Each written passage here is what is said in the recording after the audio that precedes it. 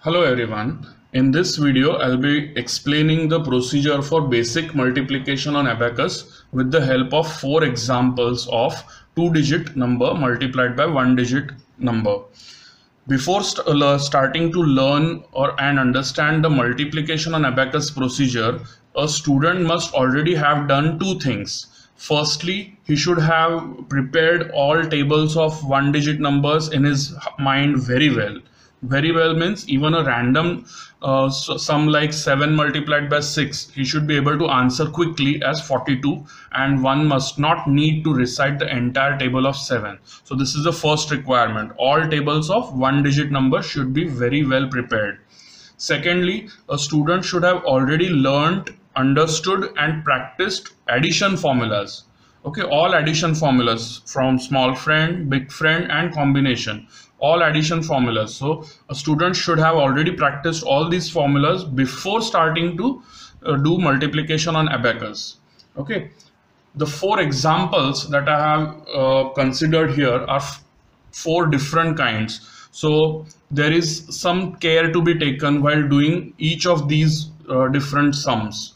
I have covered these all 4 situations here, and this will help you understand the procedure very well, and you will be able to do any 2-digit number multiplied by any 1-digit number multiplication on Abacus easily after understanding the procedure for these 4 sums. So watch them very carefully. Another important point to everyone should know is, while reciting tables of 1-digit numbers, like for example 3 multiplied by 8 is 24, it's already a 2-digit number, but 3 multiplied by 2 is 6. This is a 1-digit number. So in situations like this, when we get a 1-digit answer for any 1-digit number table, we have to make it a 2-digit number. That is, 3 multiplied by 2 should be read as 06 and not just 6. This is very important for getting a correct answer during basic multiplication on Abacus procedure. Okay, so 1 multiplied by 4 will be read as 04. 8 multiplied by 1 will be read as 08. 3 multiplied by 3 will be read as 09. Okay, so please be careful. We have to always have a 2-digit answer to any 1-digit number table.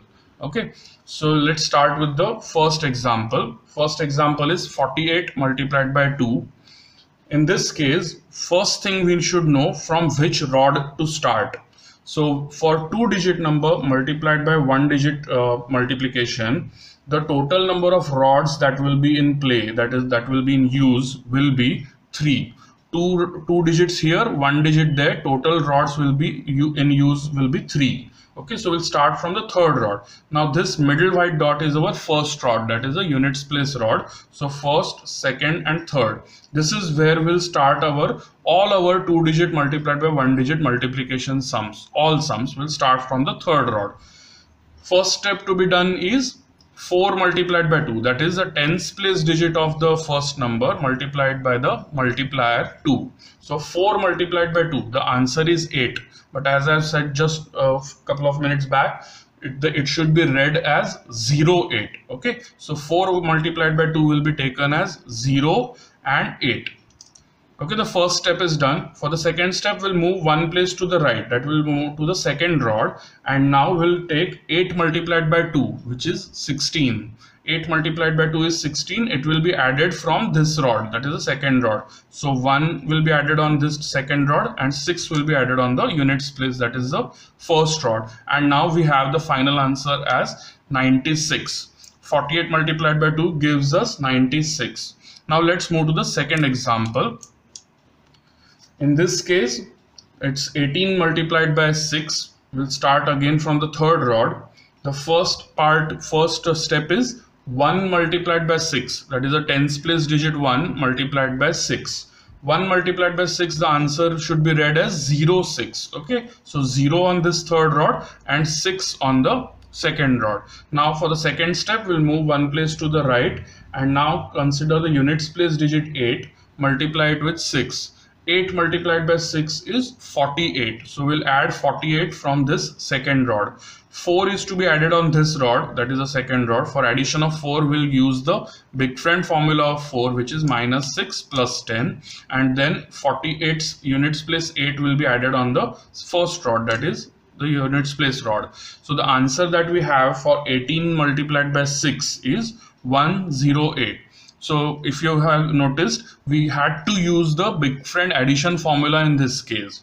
So that is the importance of learning addition formulas before starting to learn multiplication on Abacus sums. Okay, so we have completed this second example, 18 multiplied by 6. Moving to the third example, this time it is 37 multiplied by 8.